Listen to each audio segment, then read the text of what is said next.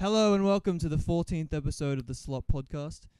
If we'd planned this out better, you probably should have made some like cool improvised intro music on a keyboard that we'd set up in a soundstage. But if you've got a guitar in here, I can still do it.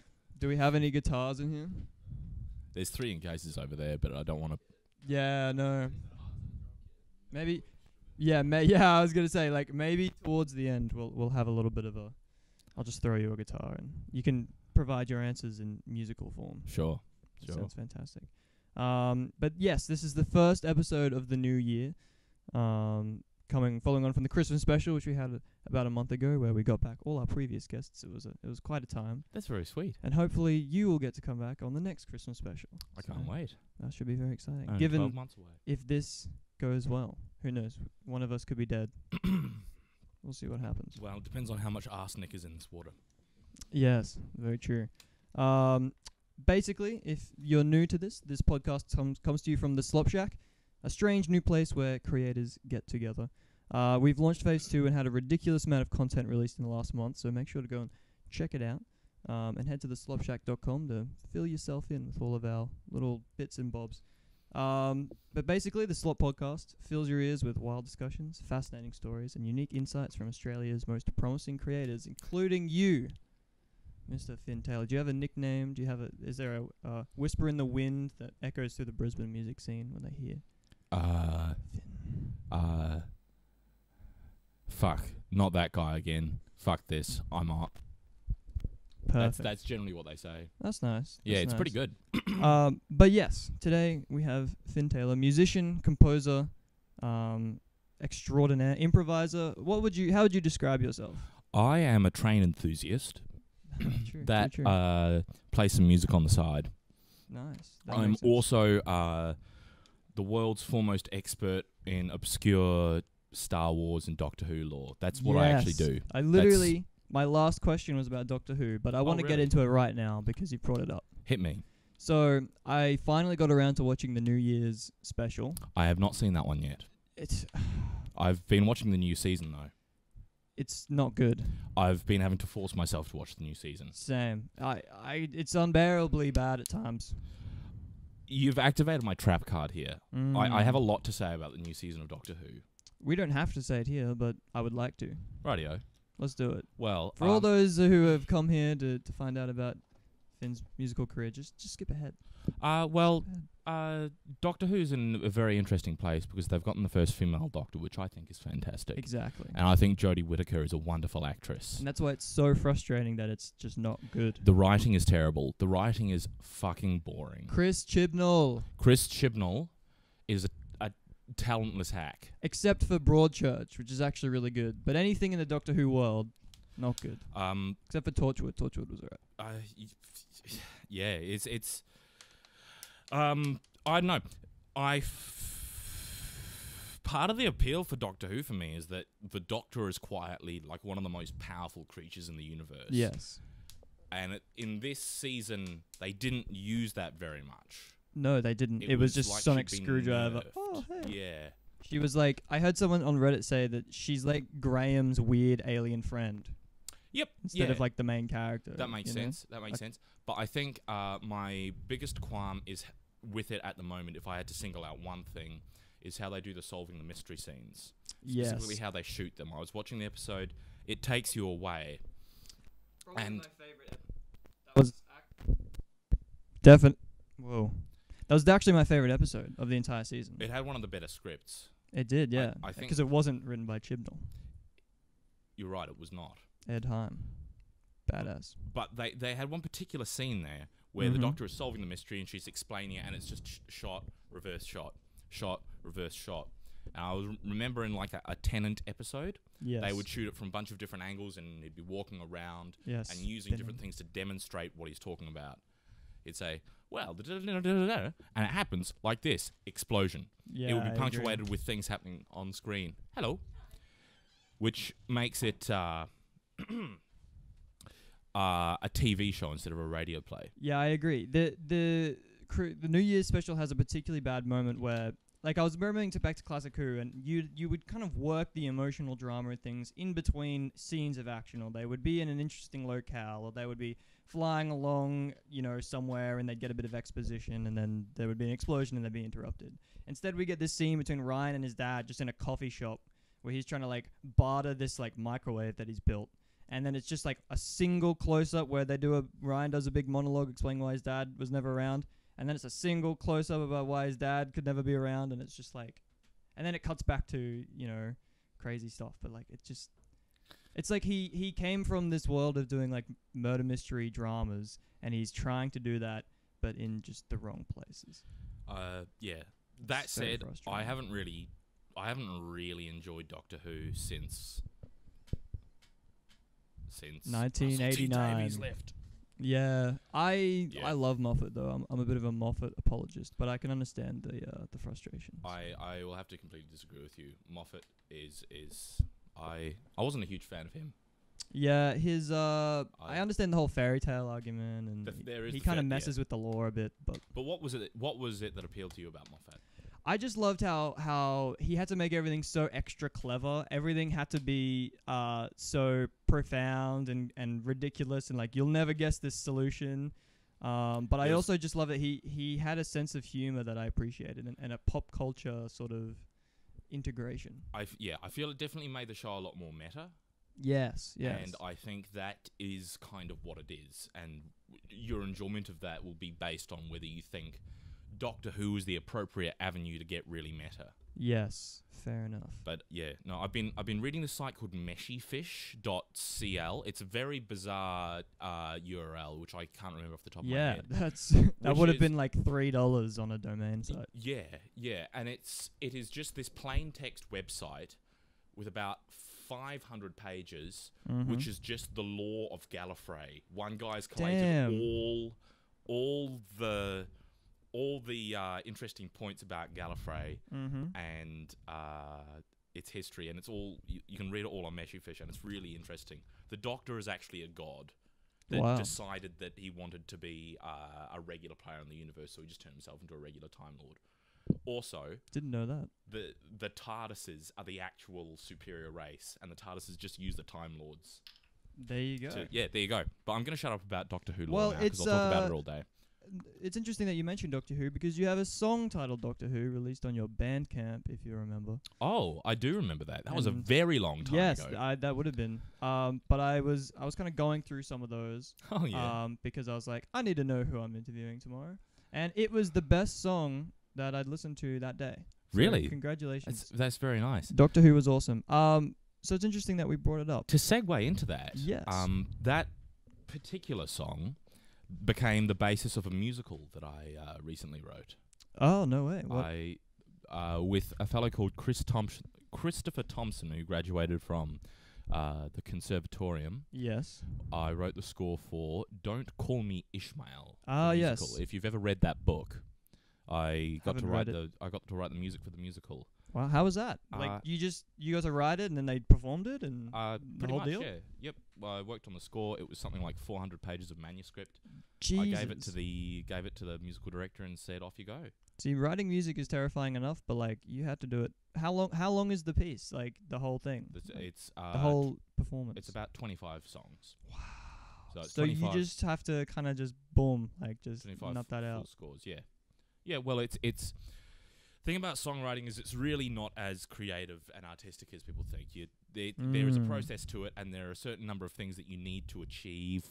And once you do that, you can, excuse me, once you've achieved those things, it's fairly straightforward to go ahead and write in the rest of the song. See, it's great that you brought that up, because first thing, I'll kind of just jump through some of your projects, and we'll come back to that later, but that's a point that I want to bring up, because you wrote about that in an article recently. I did. For Ruse Live Experience. Ruse Live Experience. And I want to get back to that, because it was a really interesting point you brought up about the importance of musical theory. But first of all... the unimportance of it, maybe. Or perhaps just, the kind of nebulous nature of it. I wanted to just kind of give people a bit of an insight into who you are, in case they don't know. basically you're a part of many different projects from what I've seen. Yes. So many different bands and gigs and musicals and composing pieces. So I would kind of I can do it roughly based on my notes, but I'd like you to kind of walk me through all the different things you've been associated with and kind of what they are and kind of who you are, I guess, as a performer. Well, when I was 14, or maybe I was 13, I joined my first band. We did a gig with no practice at the now defunct Music Cafe, which some of your older listeners may remember, but Nice. that closed down in it was either 2012 or 2013. Wow. So this is like a long time ago. This was a little while ago, yeah. And we had some awful gigs. Then we went on and became a band called Dave is a Spy, which you can hear on daveisaspy.bandcamp.com. And we've got some reasonably high quality professional recordings on there. Nice. Let's check it out. Which is far better than my solo Bandcamp. It sounds infinitely better. Anyone who wants to listen to music, Well, I there you go. recommend you go on to daveisaspy.bandcamp.com, because those are my songs in full regalia with all Yes. the little bits and pieces that I wanted to add to them. I played in a band called Ocean Leaves, which was a folk rock ensemble. Did some smaller gigs and bands. I played accordion in a folk punk band for a while, and all those sorts of things. Graduated high school, kept doing gigs. I started teaching music after I got out of high school, just doing private tuition, and that's sort of what I'm currently doing as a day job. Awesome. And outside of that, I have been writing the music for those musicals and working on some independent plays. Mhm. I have also been the sit-in improvising pianist Yes. for Roaring Twenties silent film, where I sit and improvise a score for a silent movie, generally once every month, which Wow. they're going to start up again Where is this that? year. That's at Metro Arts Theatre. That sounds in the amazing. city. It's a lot of fun. I didn't know It's a lot of about fun. this. We don't have a lot of pull. We can't do many shows because there aren't many people that show up. It is such a, I was going to say there aren't that many Niche. improvising pianists, but well, no, but at least of high quality. just the silent film thing, that's a hard sell.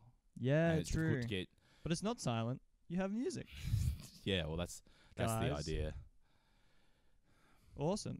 You mentioned you were in a comedy duo just before when we were setting up. I used to be in a comedy duo. I used to be in a duo called the Finn and Kelton Show with my friend Kelton, who is now in Jersey, which is why we're not doing. Yeah, I was any- gonna say. Yeah. Wow, Jersey. And that was all right. We got to the state level of Raw, the national comedy competition. Wow, So there's we a were doing national comedy competition. called Raw. Yes. Wow, that's It's amazing. run by the Stand Up Comedy Club, who also do the theatre sports. Ah, It's run nice, by the nice, same nice. guys. So speaking of theatre sports, that's how I came to know you. Yes. So luckily enough, back in the Old Man Jenkins days, which is like a long time ago now, you were lucky enough to score all of our games It up was- until the grand final. It which was a great honour of mine. Yeah. It was awesome. And yeah, that first night, that was the first time I'd ever done theatre sports. Was that first night? I think Joe and I had never done it before, and then the other two. Oh, and actually no, majority of us hadn't done it except for two. And yeah, you were so awesome. You'd pick up on the themes. I was just so impressed with your opening sketch. Like, I have seen so many opening sketches that are, Yeah. oh yeah, that's clever. But the full 100% Looney Tunes-esque pastiche of. Have you ever talked about your introductory piece on this podcast? I don't think so. I think actually we haven't. I don't think we've ever explained why it was called Old Man Jenkins. on here, but- I'm gonna delve into that. Oh, there. thank you so much. These Please do. guys had a fantastic in the theatre sports things. What happened is, what theatre sports is an improvising comedy situation where groups of kids have to improvise a scene based on a topic given to them by adjudicators. My job was to sit at the back and score, putting music under the scenes. Now, you get one scene to introduce a group that can be pre-planned and rehearsed. These guys had a scene where they depicted the members of Scooby-Doo when they were all old and decrepit. And they had one particular gag where Shaggy walks in holding Scooby, saying, "Zoinks, guys, Scoob's totally toasted, yo." Which point another member of the the words ensemble exactly says, Scoob's been dead for years. It must be the Alzheimer's playing up again. But you do it in the accent. Must be the Alzheimer's playing up again. Yep. Of course, who is Scooby then? They pull off his mask and Old Man Jenkins. Extra Old Man Jenkins. Yeah. If that explanation didn't do it justice, it's because you had to be there. Yeah, basically. But no, that's correct. I don't know how we came up with that, but it was a bit of a team effort. I think it was a lot of fun. Yeah, we had another one about it, like a Love Boat style intro. I'm glad that never went anywhere though. Oh yeah, my pitch was the 5 skins, and we'd be like, wait, where's the 4 skin? And then it was gonna be. Yeah, no. Thank God we didn't go for that. You see some fantastic things in those theatre sports shows. I particularly enjoy watching kids that can save scenes. Yes. Because the danger with those sorts of gigs is that you can get into a point where you just devolve into everyone reacting to a joke, but no one making a joke. Yeah, I agree. Which is where the scenes will devolve into just screaming. Yeah, that's true. Often, scenes done by girls will devolve into screaming. Scenes done by boys will devolve into like, yeah. I remember seeing like, one. Oh, let's do a flip. No, I'll like get a laugh. Yeah, I don't think it was you guys. It was another group that had a scene that had gone off the rails in that fashion. Yes. And people were screaming. And then one of the kids in the group, just before the timer hit, saved it by turning to the audience and going, "Directed by Michael Bay." I swear I remember that. It was That's so weird, man. You must have been there. Yeah. It was very clever. Speaking of being there, how did you end up with that gig? Did that just kind of happen? Did you do theatre sports back in the day, or did they just kind of hear about you? I got that gig through my old boss. I used to work at a place called Music Tech Academy for a DJ called Pizaki. Nice. Is he still around? I believe so. And he works for those guys. And they contacted me and said, "Do you want a gig?" And I said, "Yeah, sure. I'll do a gig." That's the entire story. And then that's the rest of your life now. I knew a guy who knew a guy. Yeah. Which is how you get into anything in the music industry. You know someone who knows. Well, there you go. Well, kind of speaking of things just kind of happening and going with the flow. Are you big into improv as well? Like, obviously, you're doing improv comedy. Improv comedy. Is this kind of something that you've been a big fan of? I've never had the chance to do it. Wow. I've never had the chance to. I didn't do drama in high school. There you go. Is it something you'd be interested in doing, or you just? I would love to. You know that you're good at music. No. I think I really like the idea of doing some improv comedy. I lie when I say I haven't done it before. I've done it at age 10, age 11. I've done it as a very small child. That's true. But no, there aren't a whole lot of opportunities when you're out of high school. Yeah, I was gonna say to go and do improv stuff unless you're really keen on it and have the dedication to source out the groups and show up to the meetings every week and unfortunately.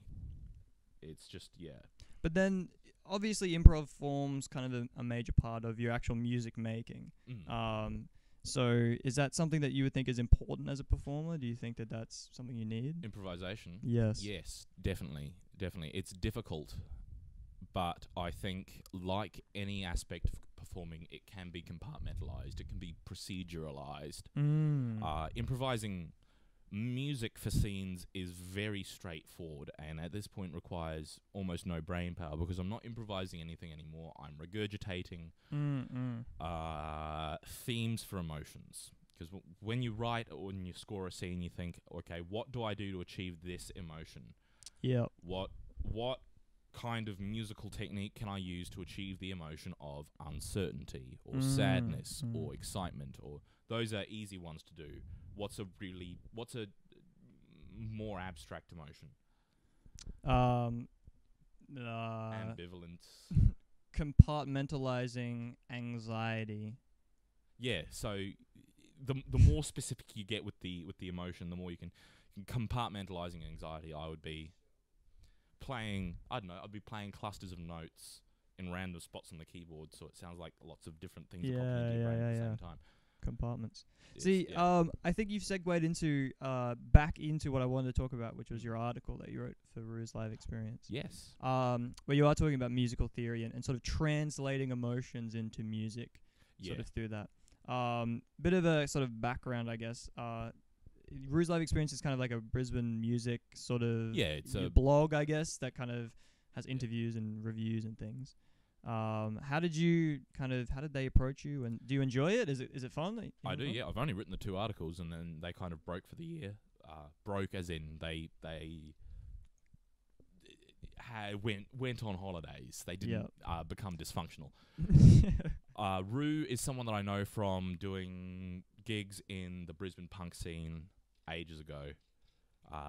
If you're not a really flashy good band, then you end up in the Brisbane punk melting pot. Yeah. We used to have a home ground at the New Globe Theatre, which is now shut closing. down. Are you going to the last big party in April? Probably will. The New Globe Theatre has a very special place in my heart. Yes. There was nowhere else as like a 14-year-old musician that I could have gigs and have my friends be able to get in. Nice. Like, that wasn't supposed to happen, but they... Is that kind of where you started? Is that where you sort of you grew up in a sense? Yes. Yeah, doing gigs at the New Globe. So it's got a very special place in my heart in that sense. It is actually not that bad of a venue. If you get the good sound guy, there used to be a sound guy there called Eddie who had worked with Tom Waits. He was really cool. Wow. Yeah. Yep. It's all about knowing people in the industry, I guess. 100%. So your first article was awesome. And as a non-musician who still finds myself making music and kind of like writing songs or like kind of improvising songs with like loopers and things like that, I actively try to avoid musical theory because I've always kind of hated it, and I just love being able to get rid of the sort of like complicated nature of music making that it can be. Right, yeah. But your piece was a really great eye-opener. And I kind of, like, as a person who is feeling the music rather than understanding it, it was kind of getting to see its importance and why being able to just know how to translate an emotion into sort of music was really interesting. Well, yeah, and it's always a personal thing, but music theory is just names. And if you know where C is on your instrument, that's music theory. If you know where the C chord is, that's music theory. People think that like after a certain point it stops becoming names and starts to be theory. Yeah, but that's not true. It's just labels. There's no line. The labels just get more and more specific. Wow. Okay. So like, what you might call it's a C chord, but I'm doing this. Well, the actual name for that might just be C add 9. And the advantage there is that if someone else says, "What are you doing?" you can say, "I'm playing a C add 9," as opposed to, "I'm playing this chord, but I'm doing this." Just real quick, are they all good?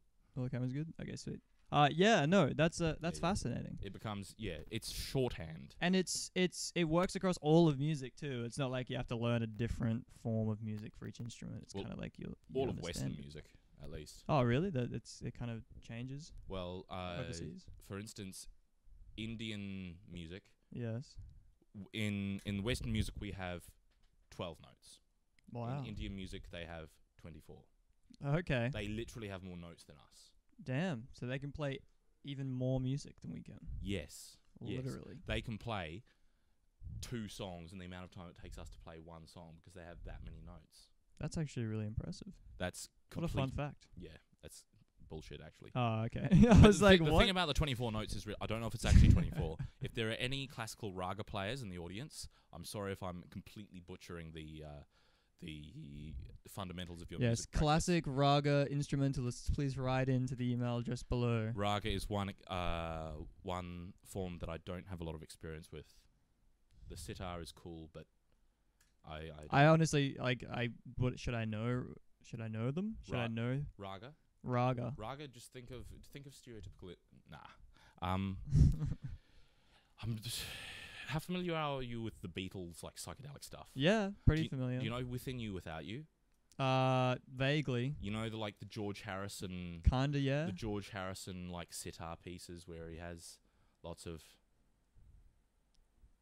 That's the closest thing I can think of. Okay, well. Anyway, I'll be looking this up while I edit this podcast. Ragas are cool. I'll be listening to it. But I don't really know enough about them to speak about them at length. Yes. Which is why I'm gonna.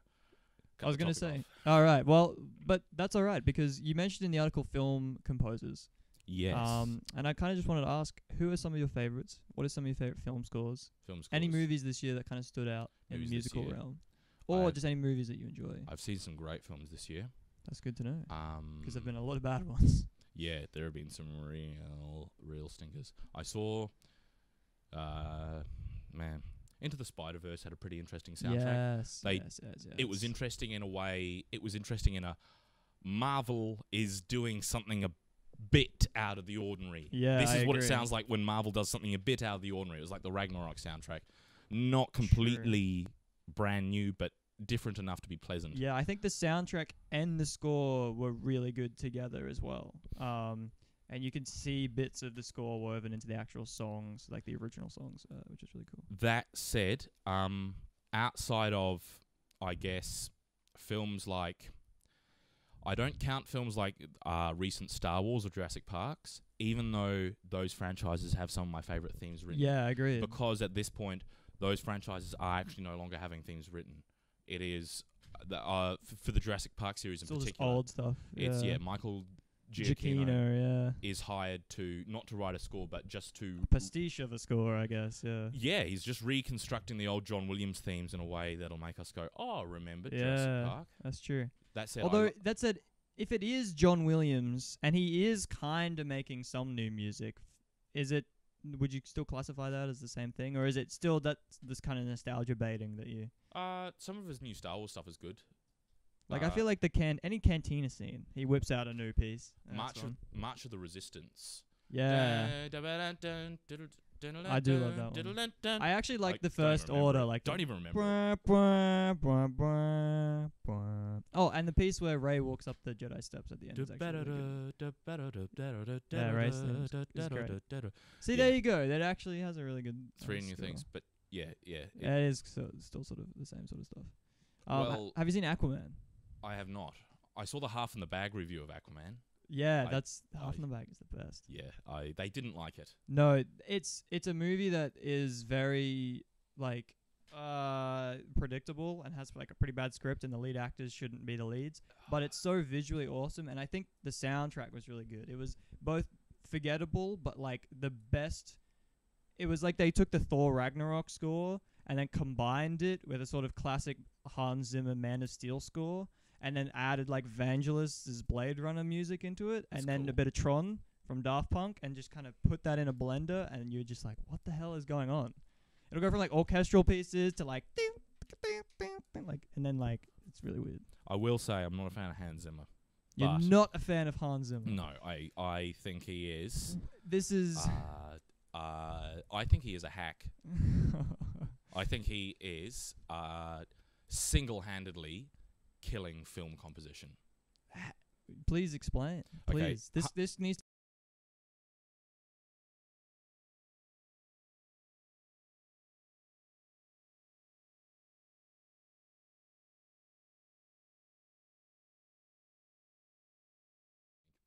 That is not the Pirates of the Caribbean theme.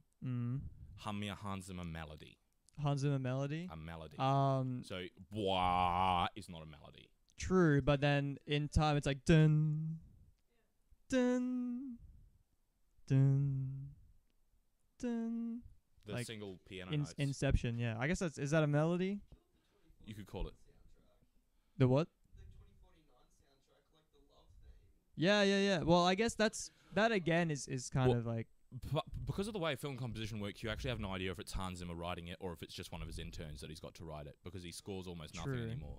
Damn, really? He does not write score. He just plays... Well, actually, that's an unfair comparison, because most composers will operate just by playing directly into the DAW now. But Hans Zimmer will outsource most of his writing to his interns. His themes are normally just two notes. Yeah, I was going to say Batman, yeah. If I think of a Hans Zimmer theme, here's what I think. But that doesn't mean that it sounds bad, though. It fits the films that they're attached to, you know?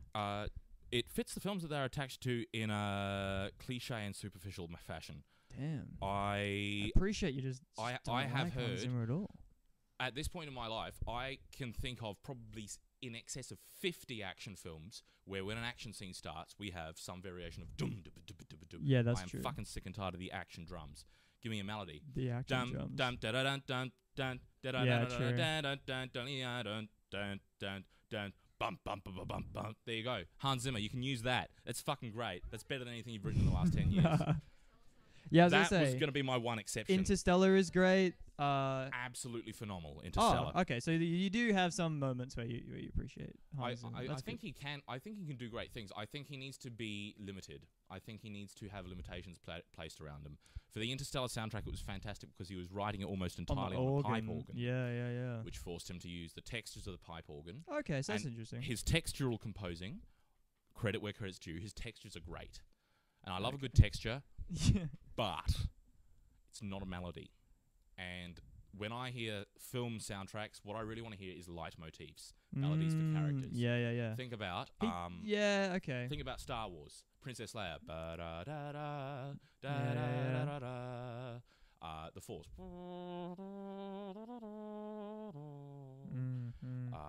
the Clone Army, dun dun dun dun. All these different elements have really recognizable melodies to them. And that is on the way out in film scoring. That's true. If you do think about it, it's like he kind of has one big, like theme for each of the films, and then no real distinction between like different moments. That's an interesting point. Even with Interstellar, like hum one of the melodies. Yeah, well, I don't know.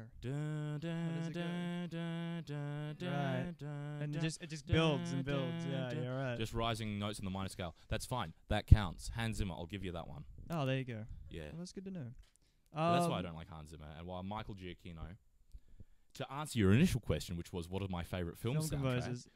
Well, it's actually really interesting that you did that, because I was going to ask you about your least favourite artists, because I know that your favourite, at least as of the interview with Rue's Live Experience, was They Might Be Giants. Yes. That's never going to change. Which are fantastic. Are you going to see them in February? That's good. Yeah, they're here in February.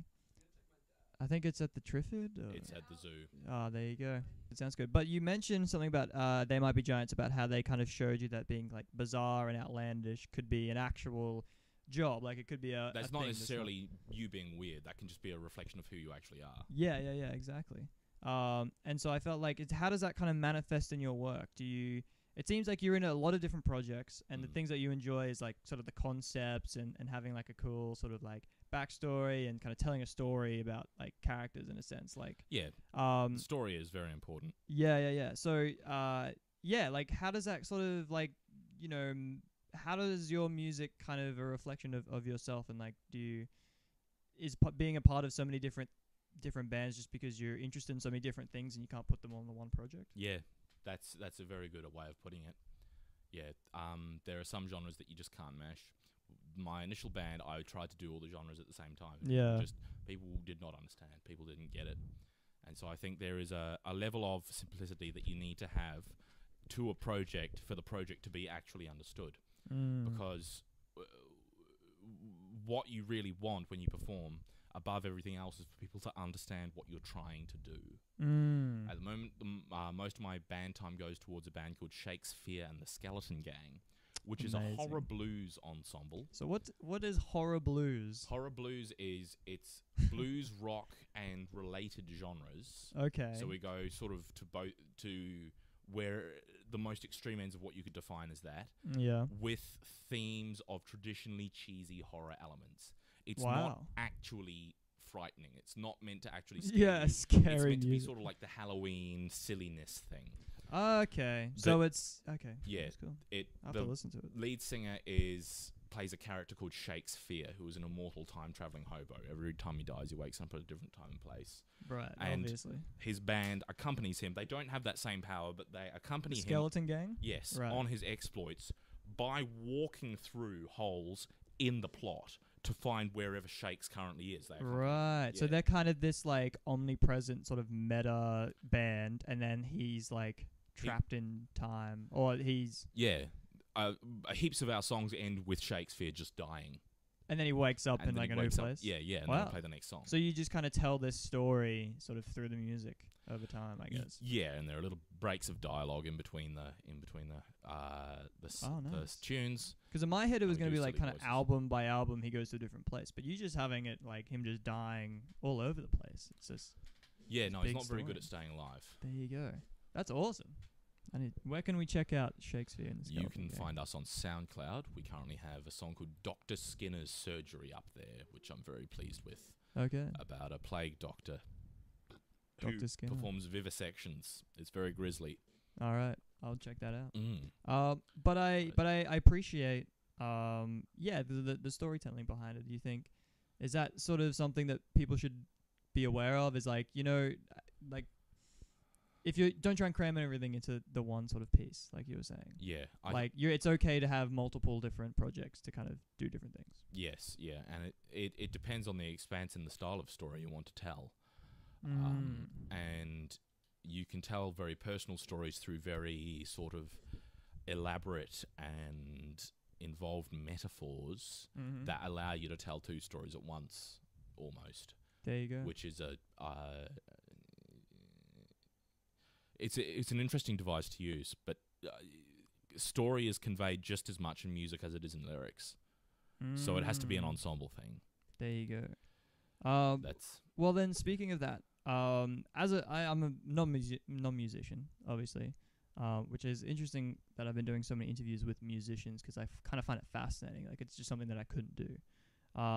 But I kind of want to know, like, what's the experience? Like, you're in a band. Is it kind of like, do you kind of get together once in a while and someone will pitch something, or is there more of a leader, or like, how do bands get together and make music? You know what I mean? Like, is it a lot of experimentation? How does it happen? Changes from band to band. Again, depends on how... The big defining factor for me has always been how educated in theory your band has been. If your bandmates don't know theory, then one song will take you guys a month to learn. There you go. But that's an extreme generalization. It's for me, it's always been theory because I communicate in theory.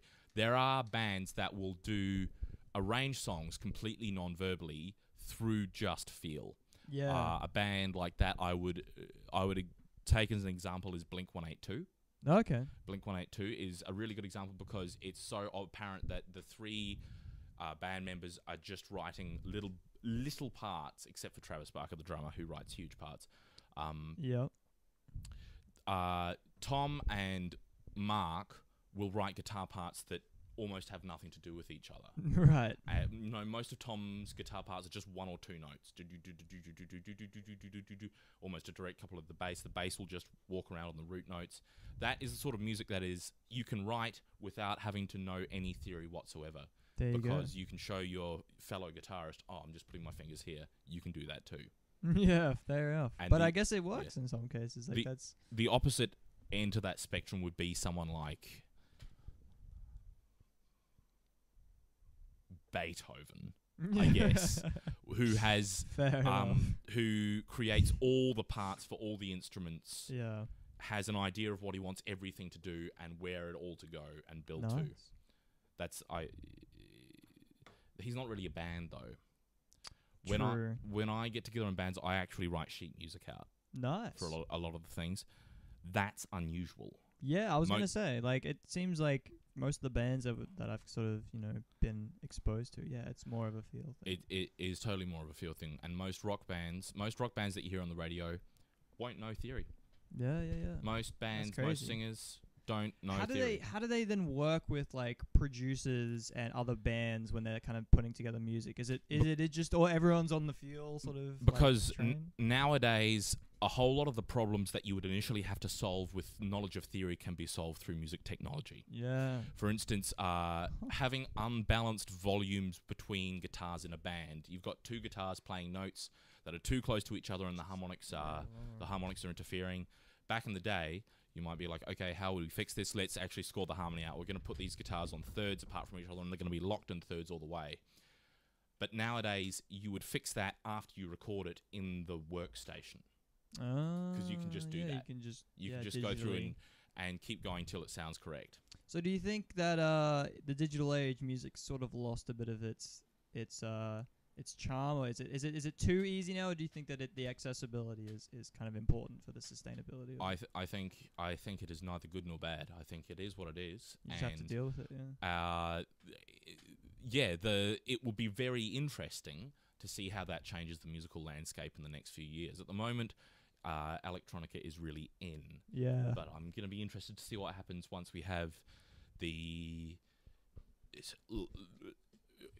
I reckon at the end of the 20s, as in the 2020s. This 20s, yeah. Yeah, at the end of the 20s, we're going to see like some roaring kind 20s of... V2. Some kind of... It'll be like a chiptune revival period. Oh, you reckon? Where chiptunes and bands like I Fight Dragons and Geek Rock come back in. Yes. That is the hope that I have in my heart of hearts. That's the shit. But I think there will be some kind... there were real people playing real instruments, as my friend Dean Hamilton once said, will always have a novelty to it. Nice. You're always going to be able to, It'll never go out draw a crowd with real people playing real instruments. I agree. That's nice. So then, speaking of kind of the music landscape and where we're at, do you have any tips? Because it seems like you're all the way through the industry in lots of different ways. Not really. But I mean, if you think about it, like you're composing musical like theater, and you're doing improv theater, and you're in all these different bands. But you're obviously more attuned to it than I am. So I was just wondering if you had any tips for like upcoming musicians, if they're listening, things that kind of work. You said knowing people is probably the most important thing, but just any kind of general, like, especially Brisbane related things. Yeah. Know people, suffer through local gigs. The gigs will be terrible. The bands will suck. Suffer through them. Talk to the guy from the one good band that you saw that evening and get on another bill with them. Talk to venue owners. Be really friendly. Know your shit. Don't band practice on stage. Know your songs. It is fine to have simple songs that you can play. If you need for some arbitrary reason to be completely stone drunk while on stage, write songs that are simple enough for you to be able to pull them off when you do that. True. I have been in bands where their routine was to get just completely written off before they went on stage. I think that isn't even necessarily a bad thing. It's just a very interesting way of interpreting how you're going to play your own music. Yeah, I guess that's got to be part of the plan, right? You know what I mean? Like getting caught. Yeah, it's part of the plan. Yeah, there you go.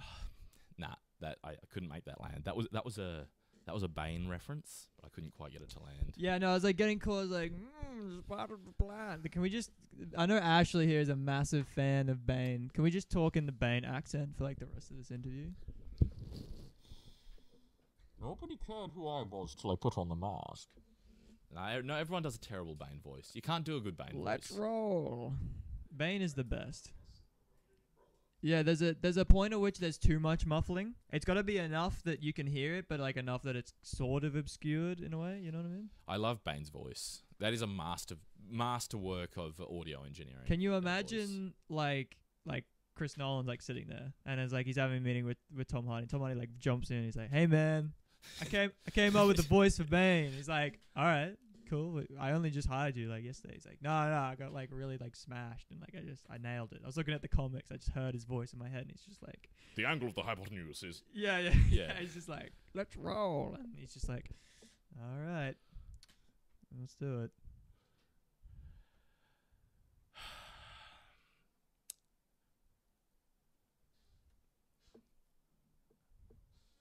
If I pull those off, damn, I wanted to. Will you die? Yes. Thought so. And this is the point where our viewers at home are completely in on the very obscure joke that we're making, and you guys just piss your pants laughing. Now, here, watch this. 1, 2, 3. Boom. Oh, someone actually laughed. If you didn't get the joke, please write in at the email address below, and we'll work that one out. Death threats to Parliament House. Yeah, through us. We'll forward them on to you. For you. Yeah. What were we talking about that got us onto the Bane tangent? I don't know. Something was part of the plan. Brisbane gig, just tips. That's my advice. Know your shit. Write songs with melodies, with a catchy melody. The way I like to do that is you find a phrase and then you melodify it. I don't know. Give me a random phrase. Pineapples suck. Yeah, sure. Dun-dun-dun. Pineapple suck. Dun-dun-dun. Pineapple suck. Dun-dun. Pineapple suck. Dun-dun. Pineapple suck. If you repeat that long enough, it will become catchy just through pure repetition. Yeah, that's but true. you need to repeat it in the same way. Oh. I was reading a book by I think it was Stravinsky. No, it wasn't Stravinsky. Arnold Schoenberg's Principles of Modern Composition. I was going to say J. Michael Straczynski? And he said something along the lines of repetition is the crux of the form of music as we know it. Yeah, I was going to say it is. Repetition alone gives rise to monotony. Monotony can only be overcome through variation. So it has to be both repetitive and boring but with hints of variation. It needs to be repetitive but not boring. Right. So it's how does that happen then? A really good example would be the start of Smoke on the Water, funnily enough. Yeah. So you've got the very repetitive dum bam bam bum bum ba-da. It starts off as just a guitar. Yeah. Now, if the song was just that solo guitar playing that true. riff for 4 minutes, the song would not have been a hit. But what happens is the second time they play it, they have a bass come in underneath. Yeah, okay. Then they bring in the drums. Then it goes into a more standard blues groove, and they return to that riff. Every time they return to it, they make it sound slightly bigger. Ah, so it's about finding ways to build upon the repetition. Yep, there should be a curve and a story progression to a song in the same way that there is to a story or a narrative or anything. Beginning, middle, and end. That's beautiful. Well, speaking of the end, we've drawn upon the ending of the podcast. I see. I wanted to see if there was anything you wanted to bring up before we finish this. Any things that have been troubling you? Yeah, my breakfast. It was really bad, and I'm going to bring it up right now. Yeah, okay. What'd you have for breakfast? The joke is that I'm going to vomit. Yeah. The joke... Audio listeners, the joke was that he was going to vomit. I didn't actually vomit, though. Well, not yet. Because I'm a pleb.